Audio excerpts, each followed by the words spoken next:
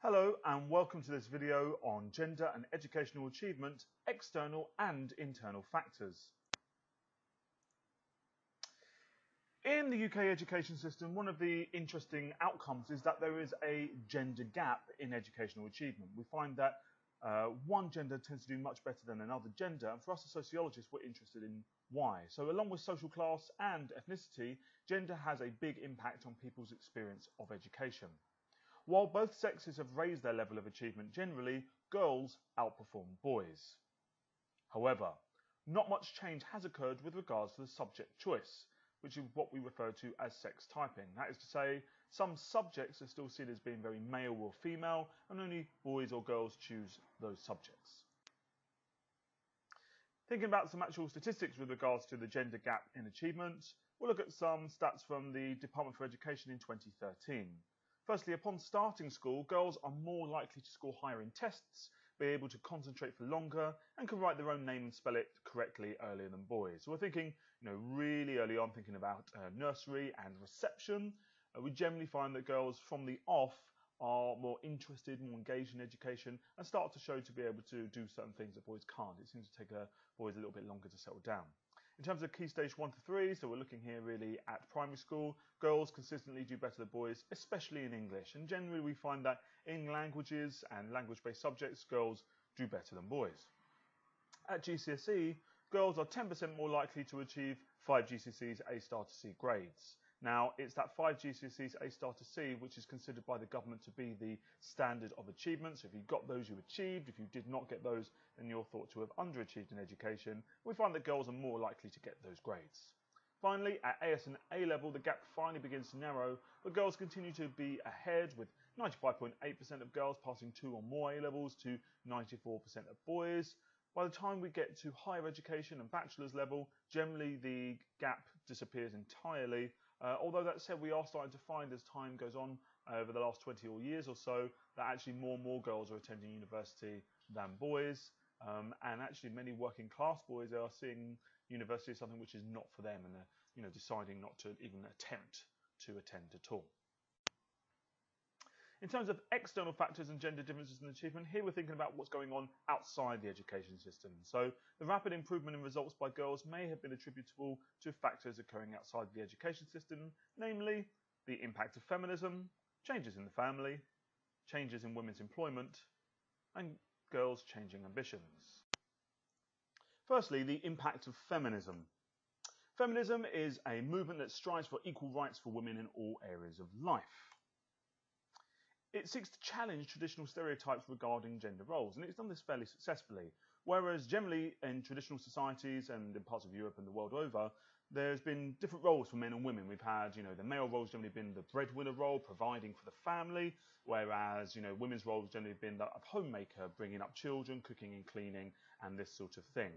Feminism has sought to challenge those stereotypes and those gender roles, believing that they inhibit the freedom of women and prevent them from enjoying equal rights in other areas of life. Whilst the aims of feminism have not been fully realised, many feminists would argue, much nonetheless has still been achieved. And for example, McRobbie undertook a study involving a comparison of girls' magazines from the 1970s and the 1990s and found that the expectations that girls had for their lives were very different in those magazines. Generally speaking, in the 1970s, girls thought that their lives were going to be focused on having children, being a wife, staying in the home, and cooking and cleaning, this sort of thing. Whereas in the 1990s, there was also focus on the idea of being a strong, independent person in your own right, who is financially independent, who maybe puts off having relationships, settling down, having kids, and this sort of thing until after career goals have been achieved. Feminism has affected women's self-esteem and ambitions. So today, young girls and young women and women in general have higher ambitions. They want to achieve more. They want to do more. They see themselves as having a career, having a job for a long period of time. They may want to own property in their own right. And they don't simply see themselves as being future mothers and wives. Secondly, changes in the family. So since the 1970s, there have been several major changes to the family. For example, there's been an increase in the divorce rate, an increase in cohabitation, a decrease in first marriages, and increasing lone parent families, typically headed by women, and generally smaller families. And so these changes in the family arguably can help women to be liberated, to be freed up, to once again pursue their own careers, to do their own thing, and as a result they may decide they want to work harder in education as a younger person in order to get qualifications so they can get the jobs that they so desire. This has affected girls' view of education. Single mums act as a role model for young girls. So if we imagine the scenario where, say, a young girl is growing up in a family where it is a single parent family and that parent is a mother, that girl's going to be seeing mum going out, getting a job, working hard, paying the bills, providing for the family, and that's going to be an inspiring role model. And some young girls may want to, not only perhaps emulate what their mum has done, but perhaps even try and beat it, go the next step, have a better job, own a better house, and these sorts of things. So it's an inspiration and a motivation to work hard in education and try and get those top grades. Next then, looking at changes in women's employment. So two big acts of parliament were instituted in the 1970s in the United Kingdom. Firstly, the Equal Pay Act of 1970. So prior to 1970, it was absolutely legal for companies and businesses to pay women less than men simply because they were women. And this happened quite a lot. It was a discriminatory practice. It was a prejudice practice. There was a belief that firstly, women couldn't do the jobs that men could. And if they were in the same job, that the work they would be producing would be somehow inferior. And so they used to be paid less, or at the very least, men were paid more than women because they were men.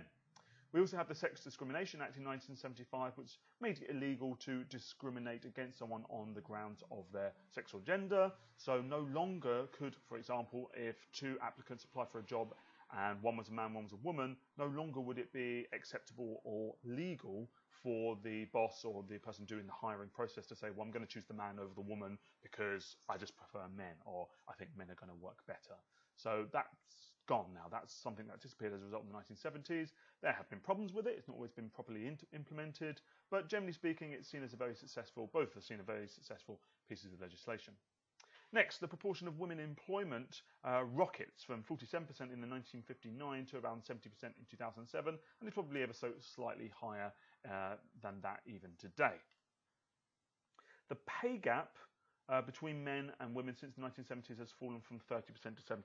By that we mean the amount of money that men and women are being paid, and in particular when they're in the same role. So, what we're finding is, whereas in the 1970s men were on average throughout either the whole year or throughout the whole working career were being paid an awful lot more than women, that is starting to narrow. There is still a pay gap, but things have improved.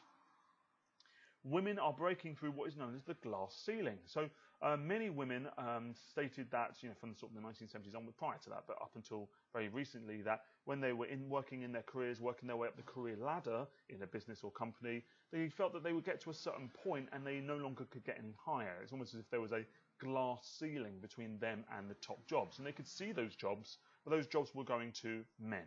And they refer to this as the glass ceiling. Increasingly, we're finding that women are smashing the glass ceiling and are starting to get into those top jobs, those high-paid jobs, those highly prestigious roles. And this is seen as a positive. This is seen as something which is a product of changes in women's employment and, again, that impact of feminism. It ultimately provides a motive for working hard in school, because girls now, if they realise that they can get the top jobs, that they can pay fairly, they're not going to be discriminated against, well, it acts as a motivation for them to work hard, get those qualifications, and then ultimately go on to do those jobs.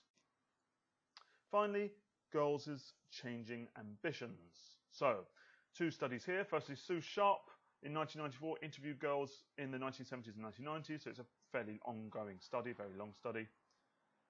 She found that there was a major shift in how girls viewed their future.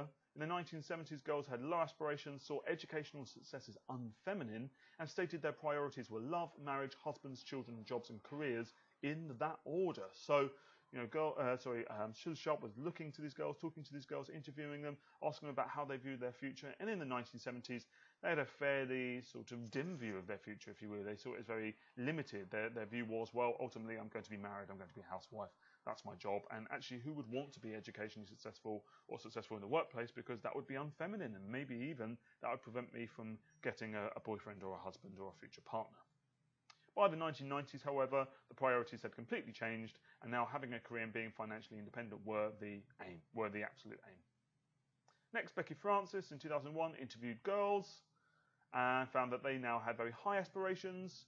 Very few saw their futures in traditional female roles, whether that be as a housewife or going on and taking up jobs which are viewed as feminine. So things like being a secretary, being a PA, working in care, whether that be nursing or childcare, and these related roles. These are sort of the roles that are seen as being quite feminine even today, and increasingly girls don't want those types of jobs. They want to go into jobs that interest them in areas that may have traditionally been seen as masculine.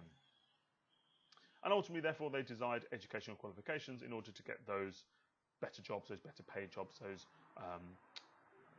better valued jobs in our society. Now to consider internal factors and gender differences in achievement.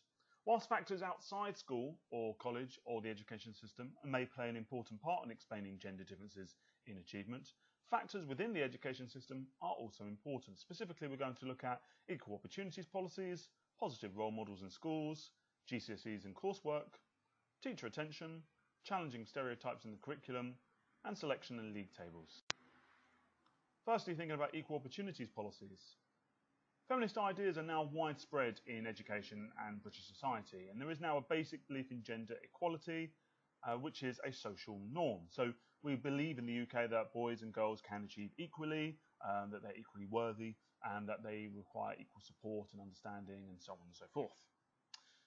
Programs have been set up by the government, such as GIST, which was Girls into Science and Technology, and the aim here is to try and get girls into subjects which perhaps traditionally or historically weren't subjects which girls tended to study.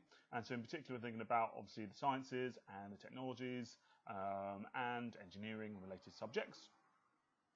We also have the national curriculum, which was introduced in the 1980s, and here all students are now studying the same subjects, and it made science compulsory. So there had previously been situations where girls had been able to opt out of studying science and choose other subjects which perhaps they felt were more related to them or more feminine. Now, with the introduction of the national curriculum, all students study more or less the same subjects up until a certain age.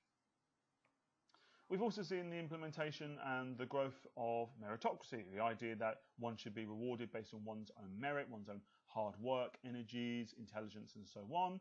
And this has allowed girls to begin to thrive and do very well, whereas perhaps traditionally we had teachers who often held sexist or misogynistic views and sometimes would reward boys for behaviours or for doing certain things, whilst sometimes they would scold or tell off the girls for doing other things. So with the introduction of meritocracy, it's given girls more opportunities to prove their educational ability. Next, thinking about role models. There are vastly more female teachers and female head teachers than in the past, especially in primary schools. In fact, the vast majority of people often go through now their entire primary school life never having had a male teacher. The presence of more female teachers arguably feminizes the learning environment, encouraging girls to see it as part of their gender domain. So because these girls are going to school every day and they're having female teachers throughout all the years in which they're in primary school, or at least a vast majority of them, and that may also be the case in some secondary schools too, girls start to think, well, education's for me. The education is my domain. This is a place where I'm able to relax and work hard and enjoy myself and ultimately achieve. They might therefore perceive educational success as a desirable female characteristic. They may even start to look up to the female teachers and think, well, this clearly is a successful woman, and I want to be a successful woman too, so I'm going to emulate her behaviours and the things that she's good at, which apparently is education. So I'm going to work really hard at that. Next, thinking about coursework. According to Mitsos and Brown in 1998, girls do better than boys in coursework as they are better organised and mature earlier than boys. So coursework wasn't always something which was available at GCSE. It was something which was, again, implemented late 80s, early 90s, and then grew exponentially. And interestingly, we see an interesting connection between how, as girls have improved, the use of coursework has spread. Gorar found girls' results increased sharply when GCSE coursework was. Next, looking at stereotypes in learning materials. Studies of reading schemes and textbooks have shown that in the past, girls were both underrepresented or presented as subordinate to males. So if we were to look at some historic examples of reading schemes in primary schools or textbooks, math, science, and this sort of thing, we often find that either girls were entirely absent, there just weren't any girls with very many strong female characters, or when they were there, they were shown as being subordinate to males. So their role was one which was supporting, the main male character in the reading scheme. Or if there were, say, an example being used with boys and girls in a math textbook, and say, there was an equation and Johnny thought the answer was 9 and Sally thought the answer was 11, Johnny would almost always be right. And again, it was almost sort of intimating that somehow boys were cleverer or boys were better at education. This has now been thoroughly reviewed and challenged, and many of these sexist images have now been replaced with more positive images, boosting girls' perceptions and aspirations, so that when girls are reading these reading schemes or using these textbooks, they begin to think to themselves, well, girls are as clever as boys, they can achieve, I can achieve, I'm going to seek to emulate that. Next, thinking about teacher attention. Spender in 1983 found that teachers spend more time interacting with boys than girls. French and French found that similar amounts of attention were spent on both genders for academic reasons. So the extra time or energy or effort that teachers were spending with the boys rather than the girls often was actually to tell them off. It was often to do with behavioural issues rather than actual learning or educational reasons or issues. So boys got more overall because of misbehaving requiring discipline. France has found that teachers had lower expectations of boys and disciplined them more harshly. So, teachers almost expect boys to underachieve. They perhaps are pushing them less or challenging and stretching them less. And when it comes to disciplining them, tended to sort of, really jump on them or jump down their throats and sort of discipline them harshly. Swan found that boys dominate class discussions, with girls preferring more group work, and this finds favour with the teacher. If you think about how group work operates, generally the idea is that students are sort of quietly talking to each other and jotting down their ideas or answering questions. Teachers quite like that mode of working in classrooms. They think it's good, and so therefore perhaps they're more likely to verbally reward girls, whereas boys who perhaps enjoy being independent more and answering questions in that sense on their own, perhaps that's why they dominate the class discussions. And it could also be why perhaps teachers view them in a negative light, might see them as boisterous or over the top or loud. Next, selection and league tables. Schools are incentivised to try and recruit more able students to secure a good league table position. We know that schools are competing for that top league table position, and so they want to try and get the best students possible.